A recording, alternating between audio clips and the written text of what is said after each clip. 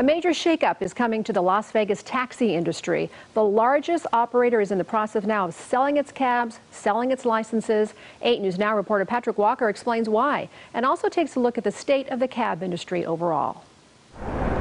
The largest taxi operator in Nevada is selling off its assets. Frias Charitable Trust is selling off the 5 cab companies that make up Frias Transportation Management. The time's right.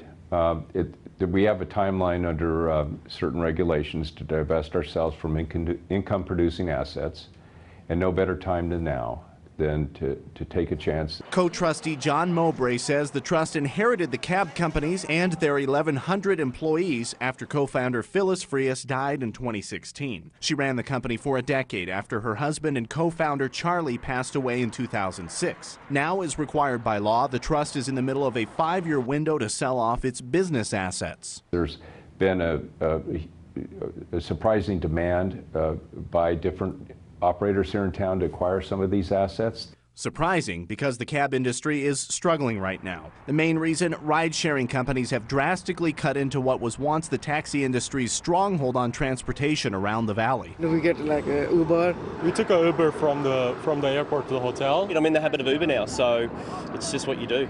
None of the people we ran across today plan on catching a cab while in town. When you look at the numbers, it's not surprising. Since ride-sharing companies began operating legally in mid-2015, ridership has dropped significantly. Mowbray acknowledges that times have been tough. No question it stress tests the operations, but we had a pretty good management team that was able to adapt on the run. But in the end, he says, the trust is fulfilling its mission and the wishes of its late founders to continue giving back to the Las Vegas community for years to come. Patrick Walker, 8 News Now.